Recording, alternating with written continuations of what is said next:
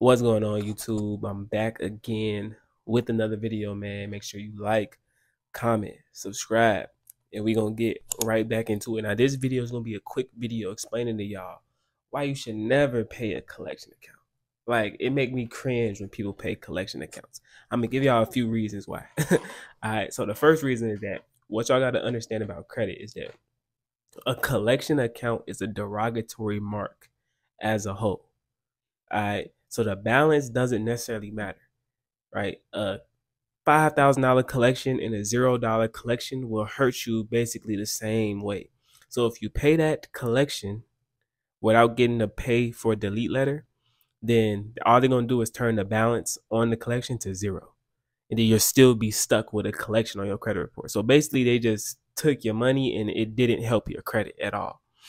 All right. That's the main reason why I tell people not to pay the collections. All right.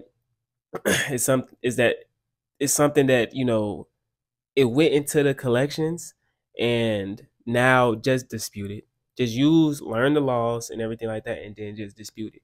All right. If you don't know how to dispute it, just click the link down in the description and my team can help you out with that. All right. But learn the laws, dispute it.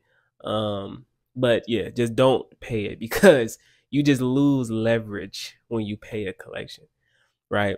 If you pay that collection, now it's a $0 collection. Now it's like it can still be removed because I removed a collection before that was paid. But at the same time, it's like you lose a little bit of leverage because you really can't do a debt validation letter. You paid it.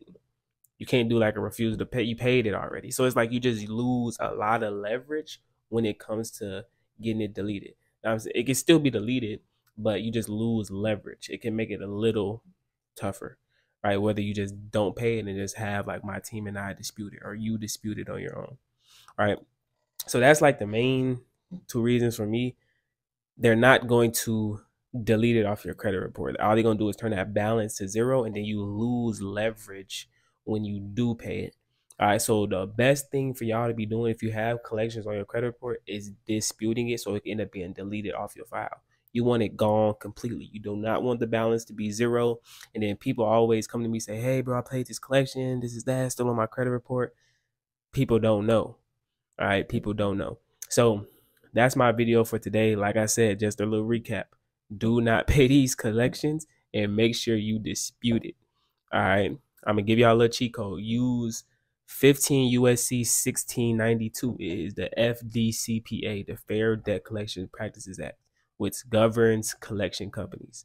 All right. So go there, 15 USC 1692, and there's laws in there that will work in your favor to delete some negative collections on your credit report. All right. Because they got to go. All right. So that's my video for today, man. If y'all got collections, definitely don't pay it. Click the link down in the description if you want assistance to like deleting collections and everything like that. If you need assistance, click the link down below. Email or call my team member, and then they'll set you up an appointment. All right. So that's my video for today, man. Make sure y'all like, comment, subscribe, and I'm going to see y'all in the next video.